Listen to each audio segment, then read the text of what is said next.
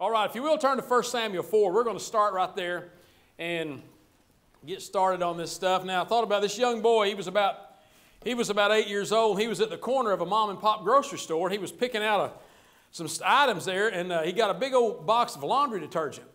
And the grocery guy walked over there, the old man walked over there and said, "Son, you going to be doing laundry?" And he said, "No, I'm fixing to wash my dog." And he said, "You're going to wash your dog with laundry detergent?" And he said, "Yeah." And the old man said, "Well, now that might kill that dog." He said, "You don't want to put that laundry detergent on that dog, it could kill it because that stuff's pretty strong." Well, the little boy wouldn't listen. He went ahead and bought the laundry detergent and took it on home, and he couldn't be stopped. He was bound determined to do it. So about a week later, the little boy came back in the store, and the grocery man said, "Hey, how'd that detergent work out with your dog? How's your dog doing?" And he said, "Well, my dog is dead." He said, the dog died. And the grocer, he wasn't trying to be a guy that said, "I told you so," but he said, "Well, I'm sorry about that." He said, "But I was kind of warning you about that detergent. It could kill that dog." And he said, "I was kind of worried about that. You washing your dog in there?" And the little boy said, "Well, I don't think it was the detergent that killed him." And the old man said, "You don't think it was?" He goes, "No, I think it was the spin cycle." So I would say he failed the test on how to wash his dog. Now, we go through life all the time, and God puts things in our lives so we will be tested, and that's just normal. God tested Abraham. He didn't tempt him. Now, there's a difference between being tempted, and the Bible says God doesn't tempt any man with evil. That's not what it's talking about, but he tests us at different times. If you go back and look at Abraham, when Abraham was going to sacrifice Isaac, when he drew it out, and God said this, "Now that I know your heart," basically he wanted to know his heart.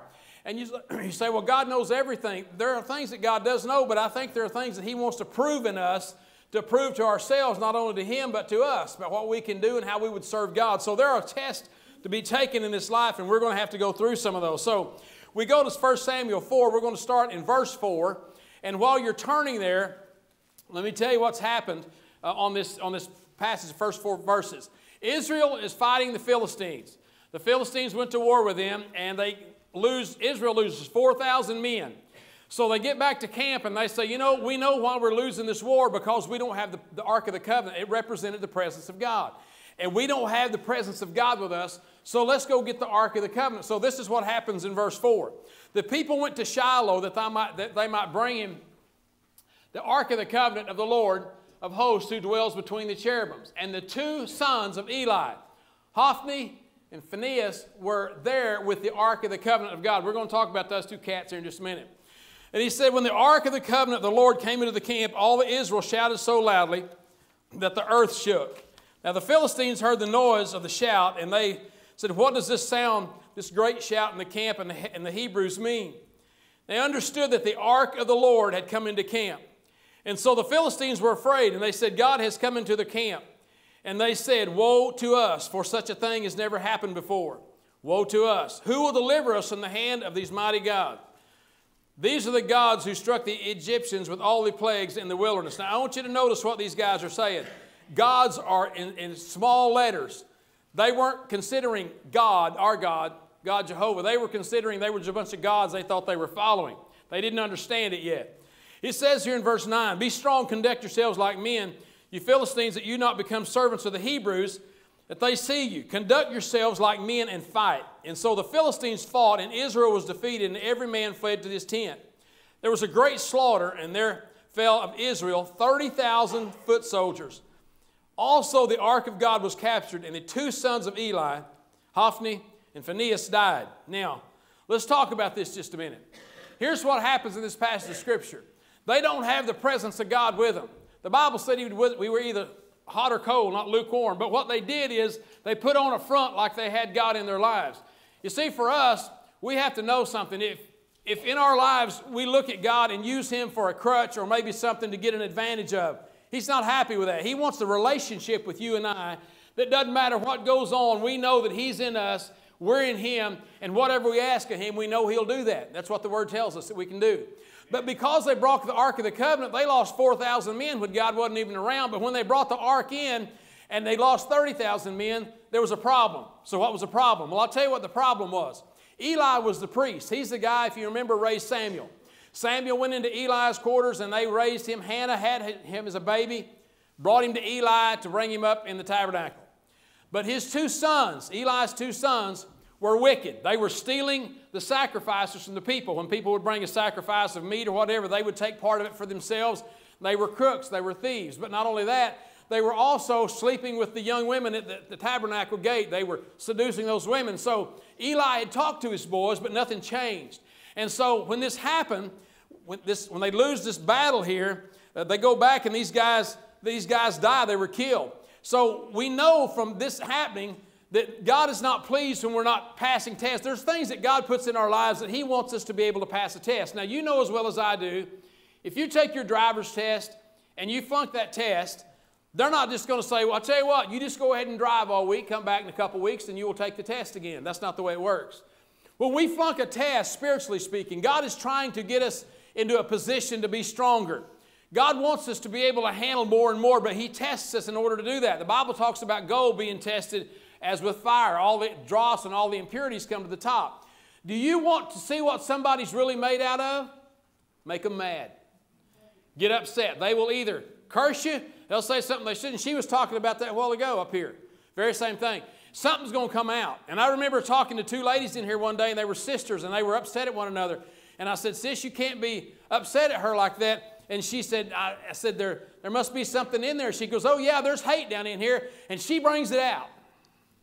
It was her fault.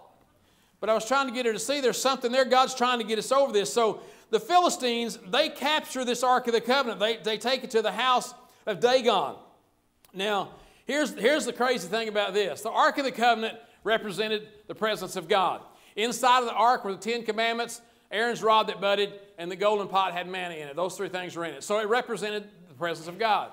The next morning after they put this in the house of Dagon, Dagon falls down and falls in front of the Ark of the Covenant. And it was a representation of that no flesh can glory in His presence. That's what he was talking about, because the Philistines were fleshly people. They had no spiritual thing about them, just the way they were. They'd done this 2 days in a row. They set it back up. The next night, same thing happened. The Philistines then realized this couldn't stand up against the presence of God. Now, think about Dagon. Dagon was a god of fertility. He was half fish and half man. And so, if you look at what Jonah was doing, when he went to Nineveh, those guys also worshipped Dagon, half fish and half man. So how do you think God presented them? He goes and puts a man in the belly of a whale for 3 days, and a fish spits him out on the bank, and all of a sudden these people are thinking, okay, this must be of God. It's part of a fish. That's how Jonah began to minister to those Ninevites, and that's one of the reasons why they accepted what Jonah said. So they were also worshiping this god of fertility, Dagon. And they get to this point, so they put this ark in there. But notice what the Bible says in 1 Corinthians 1:27. But God has chosen the foolish things of the world to put to shame the wise. And God has chosen the weak things of this world to put to shame the things that are mighty. And the base things of the world, the small things, what that means, and the things which are despised, God has chosen those things. Do you know that Christianity right now is despised? They hate us for everything. We can't do anything right. We're hated. People don't like what the Christians are doing, but yet we're still going on. The things which are not, you want to bring the things which are. So the word I want to get to is verse 29. Notice this part of it, that no flesh should glory in His presence. God will not allow you to walk in the flesh and His presence and His Spirit be able to lead you. There's a fight going on in your body for the Spirit to lead and the flesh to do what it wants to do. And it's a constant battle. Paul said, I die daily. I got to kill myself every day. We want to, in the flesh, do what we want to do, but it doesn't work that way. God's not going to allow you to move up till you pass the test. That driving test we're talking about, you first have to take a regular test.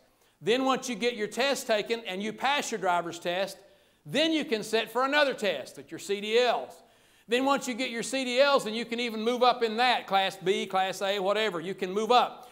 But you have to pass the test, and as you get to a place spiritually in God, He wants you to get stronger and to be able to do more things and deal with more situations, because God's put us here to help people. That's why we're here. It's not what we can do. It's not all about us, what I can do. It's not about me being up here. I believe I help more people outside the church than I do here, as far as just speaking or whatever, because that's what God's taken us. He's taken us places where people need help. We're supposed to go help people and minister to them. But how can we do that if we're walking in the flesh all the time? Because, well, you know what's going to do? It's like you said a while ago, Lord, send me. Even though I'm not willing, even though I don't want to, Lord, send me anyway. Push my flesh out of the way and let my spirit begin to lead us and guide us. That's where we're headed. I thought about when we were in high school. I'll never forget this. We had a wrestling coach, and we hated him and he hated us. I didn't wrestle. I played basketball, so he didn't like basketball players. So what he did was he was always giving us a hard time, saying mouthy stuff too, and we would mouth off to him too at times and get busted. But anyway, so one day he has a test, and I forgot what he was teaching even. I don't remember what he was teaching, but it was going to be a surprise test. Well, the first hour found out about it, and we had a couple of smart girls in there. Girls are usually smarter than guys in school. Y'all know that, right? So anyway, so these girls get these answers, and so I'm like in fourth hour. And so they give us all these answers to the test. So what we did is they stuck the answers to the front of the desk where he couldn't see it, but we had all the answers. It was like a 20-question test. And so and here's what's crazy. Everybody that's in the front, they copied all the answers, and as soon as you got through with your test, you could leave. So they get through, they hand their test in, everybody moves up. Now, he wasn't the sharpest tool in the shed because he didn't figure it out for a while. But after everybody, and I was on one of the third or fourth row, I was already gone. And all of a sudden, the guys come to me and said, hey, guess what? What? We all got an F in that class. He found those answers on the front of on the front of the desk, and so we all got Fs. And so he gave everybody an F in every class and made us retake the test again. It was a different test. We knew the answers to that one. But I said all that to say this. You know, you're going to have to pass tests. And there's going to be time in our lives that God puts us in a position, and He wants to check your heart. Where's your heart? What do you want to do with this? Are you going to treat somebody the way you should, or are you going to treat them like you want to treat them? You see, it's important for us to love people. We need to be kind to people and courteous. We need to forgive people when they've wronged us. Let's forgive them and move on. Bitterness can't be a part of our spiritual man because that's what the flesh craves. Do you remember the flesh being, there's three parts. There's body, soul, and spirit. Your spirit's been reborn.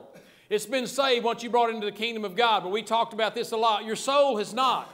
Your soul is your mind, your emotions, your feelings, all those things that come inside of you, and that controls the flesh. And so you got a three parts of who we are. We got a spirit, we got a soul, and we got a body. Our spirit, being born again, knows this is the direction we need to go.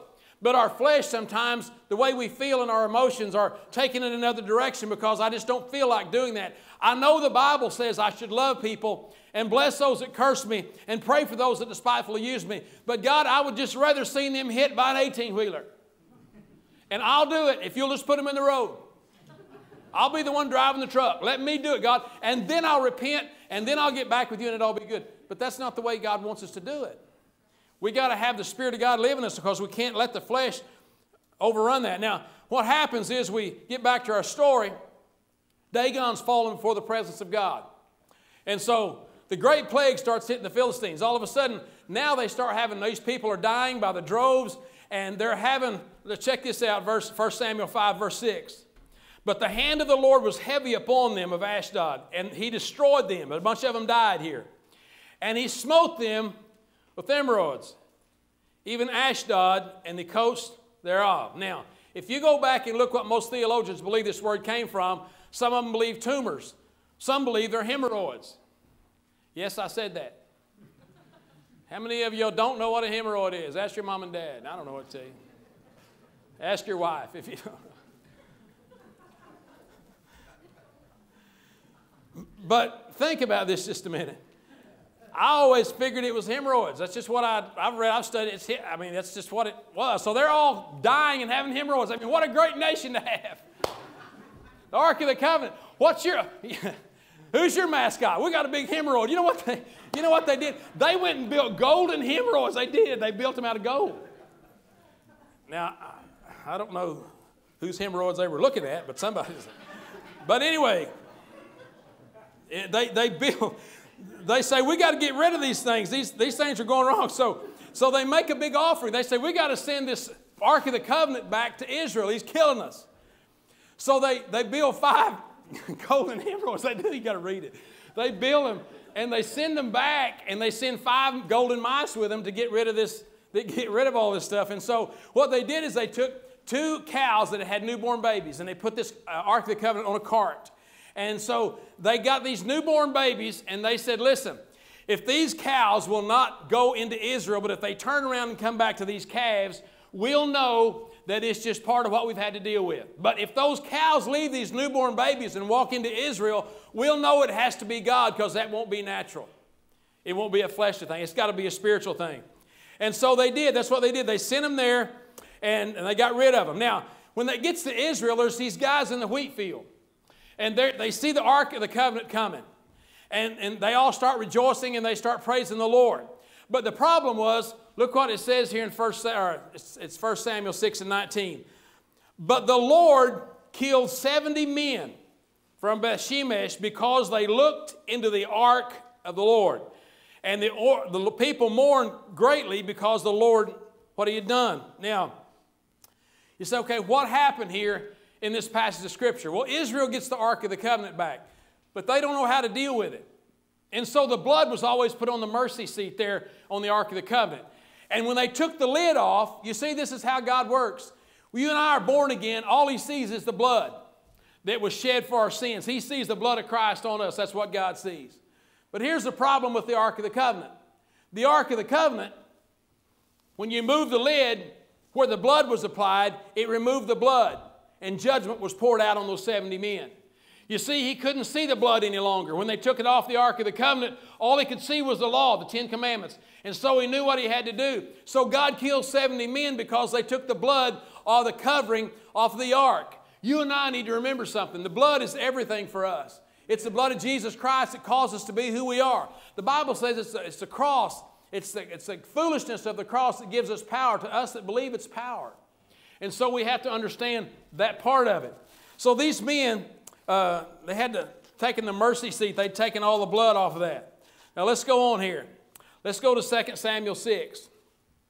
The Ark of the Covenant's back in Israel. David has been anointed king.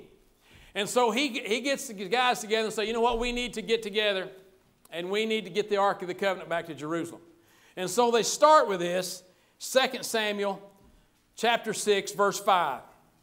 David and all of his house of Israel played music before the Lord on all kinds of instruments, on fir wood, on harps, stringed instruments, on tambourines, on sistrums, and on cymbals. And when they came to Nachon's threshing floor, Uzzah put his handle to the ark of God and took hold of it, for the oxen stumbled. The anger of the Lord was aroused against Uzzah, and God struck him there for his error, and he died there by the ark of God. And David became angry because of the Lord's outbreak against Uzzah, and he called the name of that place Perez Uzzah to this day. Now, he failed the test and God struck him down. You say, why would God do something like that? Well, there's symbolizations all through the Bible of things that happen. Here is a man who is of the flesh trying to handle the presence of God in the flesh. It don't work that way. You cannot handle the presence of God in the flesh. It just won't work. This man died trying to handle it. Here's the key behind that. Number one, David did not know what he was doing. Just because the Philistines sent the Ark of the Covenant with 2 cows on a cart, I guess he thought it was the same way. But he had to go back and look and see what happened. The priests were the ones who actually carried the Spirit and the presence of God in the ark. So you and I have been made priests. The Bible talks about that. We've been heirs and joint heirs. We're priests with God. We have the ability to carry the presence of God in our lives, but we can't do it fleshly. It just don't work that way. And so here we find out that the presence of God here, trying to handle it, cost him his life. You know, the Bible says I'm crucified, Galatians 2:20 says I'm crucified with Christ, but yet I live. And it talks about, but it's not me, it's Christ that lives in me. But he said the life that I live in the flesh is done by the faith of God. In other words, I can't live this life in the flesh without having the presence of God in my life. The Word of God has to be changing me all the time. When we read this Bible, it ought to be reading us. This is what we need to be. This is who we are. You've been born again. You've been made heirs and joint heirs of Jesus Christ. I told you last week, greater is He that's in me than he that's in the world. That's such a true statement. We have the power over the devil. When the devil was defeated, when Jesus rose again on the third day, all the power was given back to me and you. We have the ability to trample on serpents and scorpions in the spiritual sense. We've been given that ability. So we shouldn't worry about it all. But in order for us to do that, we have to be spiritually minded, and we've got to walk in the Spirit and not after the flesh. Amen. And that's where people struggle. You know, if your life is a mess and you're struggling with things, and you, let's say you're all out of whack, whether it be in your life, your money, whether your kids are crazy, it doesn't matter. You can't help some of that stuff. But how do you deal with it? How do you deal with it? Do you do it out of, if God would do it, or how Jesus would handle it, or do we go ballistic and do things we shouldn't do? We have to remember something. If we wear the wristband, what would Jesus do? Then what would he do? How would he handle it? How would you handle the woman at the well? How would you handle the woman caught in adultery? Would you say, let's throw rocks at her, let's get her out of here, she's not with us, she needs to go somewhere else? How do you handle people that don't look like we do, or maybe smell like we do? How do we talk to them? How are we representing them? The other day I felt so bad. I was coming to work, and I was done some stuff, and I was coming this direction, and I saw a young man, and he was walking on the highway, on the side of the highway, and it was snowing, and he had a huge bottle of whiskey in his hand. And he was walking, and he fell down one time and fell down another time, and God spoke to me and said, pick that guy up and take him where, it was cold, take him where he needs to be. And I thought, man, I'm behind. I got to get this building done. I was so calm, trying to get out this done, trying to get it done. And I took off out there, and I hadn't no more got there than Shane calls and says, this guy's on their porch. And I'm driving down there, and I'm preaching this message. I've been planning on it. And God said, there's your spiritual mind, son, right there. Didn't have time for somebody that needed it, but you were so engulfed in trying to take care of the kingdom that you forgot about the people in the kingdom. I turned around, went down there, picked him up, and I knew who he was. And he was just lost. And when I pulled up there, he called me by name, and I called him by name, and I said, get in, man. I didn't know that was him on the road.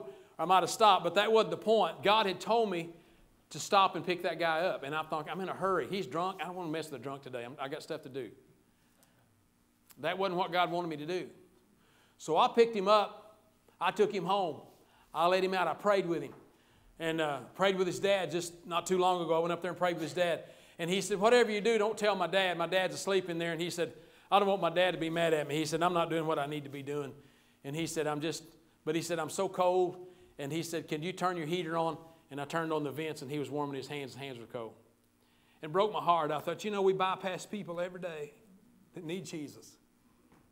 And we're so busy doing kingdom stuff, we forget about the people in the kingdom, or the people that need the kingdom.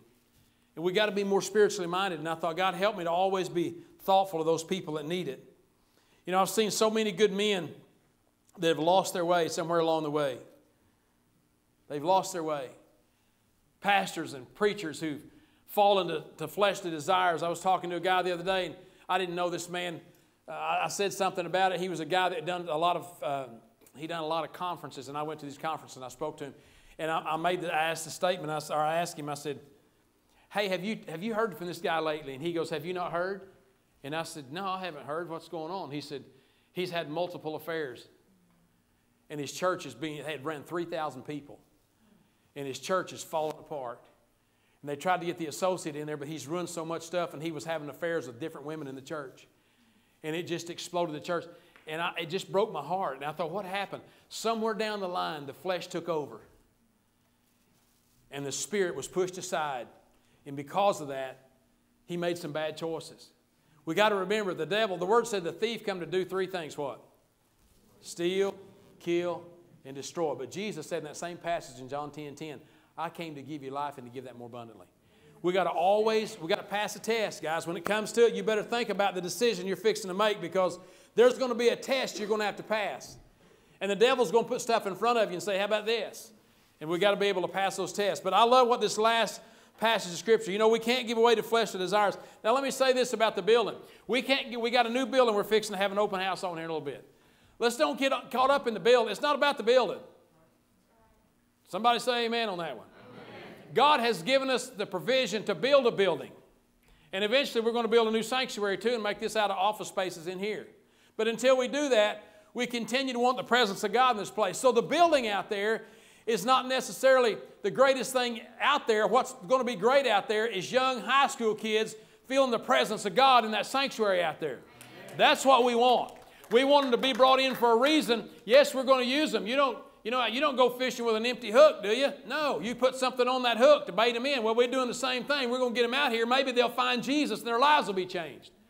That's the whole idea behind the building. It's not the building. It's what goes on inside the building. It's like this building here. It's not what goes on the outside. What's on the inside? Now, we can dress it up and look good and whatever we do, put makeup on if we're ladies. Guys don't need to be made in makeup. I'm just telling you right up front. Anyway, that's a whole nother sermon. But anyway, we put on this out here, but what's on the inside is what counts. And so we look at this last passage of Scripture in 2 Samuel 6 and 9. David was afraid of the Lord. He was scared. He didn't know what to do. And he said, how can the ark of the Lord come to me? See, he didn't know how it was supposed to be presented, how it was supposed to be brought. So the ark of the Lord, notice this, remained in the house of Obed-Edom, the Gittite, 3 months. And notice right here, the Lord blessed Obed-Edom and all his household. And it was told to King David, the Lord has blessed the house of Obed-Edom and all that belongs to him because of the ark of God. Because of what? Because they understood the presence of God, how important it was, and they kept it inside of a place that was safe. So David went and brought the ark of God from the house of Obed-Edom to the city of David with gladness. Now, here's about Obed-Edom. Let's talk about him a minute. Here's a man who passed the test.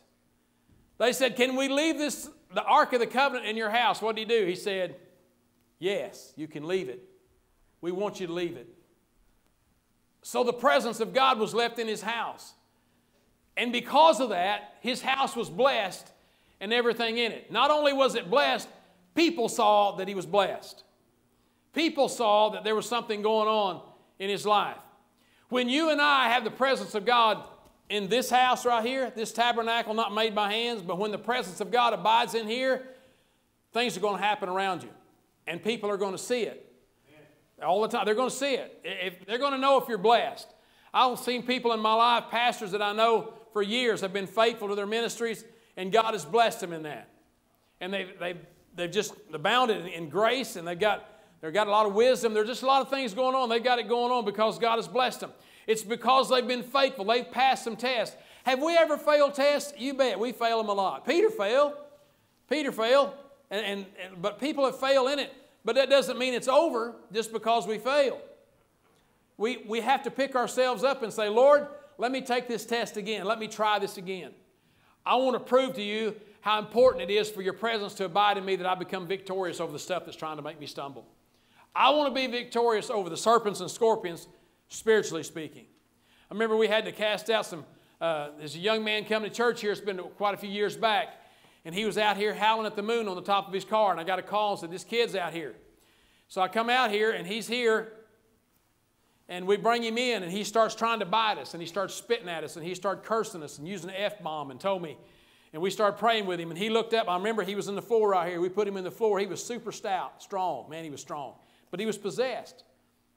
And he looked up at me, and he said, F-bomb you, Max Ford. And I looked at him and smiled, and I said, at least you know who I am. Because so does God, and we're fixing to cast you out of this boy.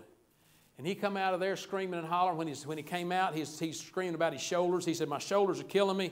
And I thought about the scripture. The Bible says when the demons came out of him, it made him sore. But we prayed, and those things, we got them stuff out of him there. I don't know how many was in there, but they come out of here. But, I thought about those scriptures, and it's crazy. The time I'd been fasting for that week, the week before I'd been fasting for 7 days. I'd fasted for 7 days. And I remember the scripture when it talks about Jesus said, this only comes forth by prayer and fasting. And it was a time when God knew I was going to need it because we come in here, I wasn't afraid of those serpents and scorpions. I thought, you know what, you're coming out of this boy. And I'll never forget it. I had some of my elders here. We were praying over. It was about 4 or 5 of us. And that kid got delivered that night and got up and walked out of here in his right mind.